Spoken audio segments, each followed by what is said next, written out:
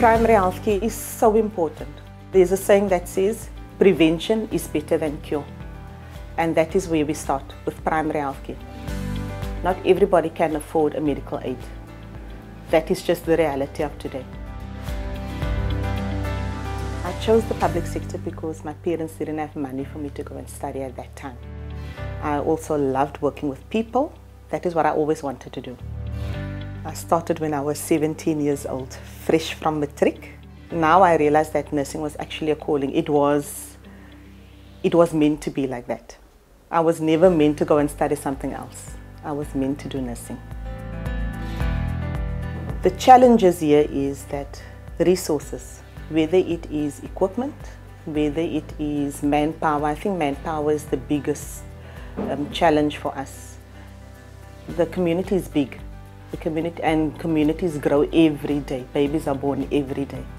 I don't like to say that we are overworked. We love what we're doing, but we just need the bodies also to be there. Today, I don't see that our youngsters are really interested in working for the public sector because they think that we are overworked and underpaid. Most of my clients are living on the streets and they don't have money to come to the clinic. There were times where I had to load them in the car and bring them to the clinic. Sr Kok is driven. She needs something for a client now. She'll pick up the phone. I need something for the client now. We have to do it immediately because she wants to sort out the client right now.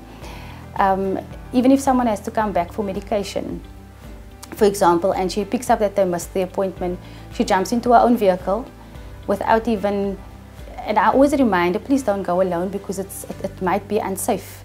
But she'll just jump into a car and drive off to wherever to go and find the client to make sure that they get the treatment that they need. To me, integrity is about honesty and being an advocate for the clients. So she is that advocate for the clients. There's just this positive energy about her that rubs off on everyone else around her. So like they say, leave a little sparkle wherever you go. So she's that sparkle.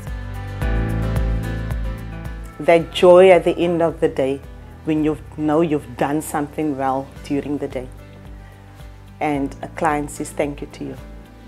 That is the cherry on top. If a doctor and a nurse can't work together, then it's the patient care that suffers. This clinic is a very tiny clinic. This clinic concentrates on mother and child health and on TB and HIV.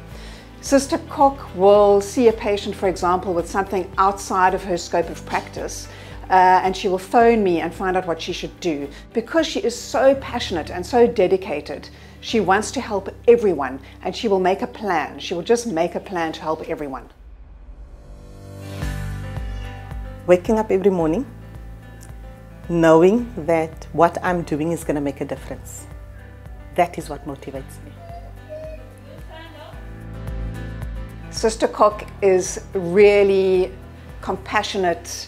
I can't even describe how amazing she is. Reliable, trustworthy. I can't put her into one word. She's just incredible. Perfect. She's a perfect nurse.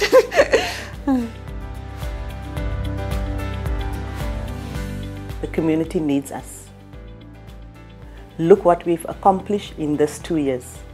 Just making an example with COVID. Everybody came on board.